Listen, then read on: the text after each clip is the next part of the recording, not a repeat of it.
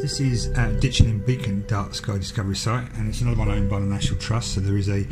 fee to pay. But you can see when you get here what a great view we've got all the way across from north to south of the Downs. And this is a really good site if you're in Brighton, because it is just up the road, and what a great view you're going to get,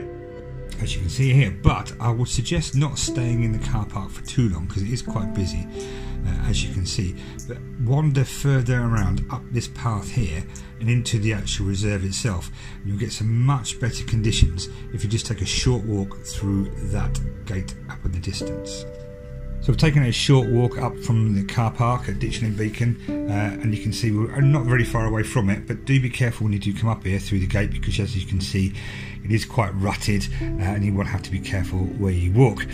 Now, one of the benefits of this site is you don't have to go very far, and I'd actually advise that you don't go very far, because you can use the Downs that rises behind you as a pair of sunglasses, and if you leave your eyes long enough they will kind of act out and filter out some of that brightness from the south coast cities, which makes this site quite dark. So if you want a good night close to Brighton, this is not a bad spot to come to.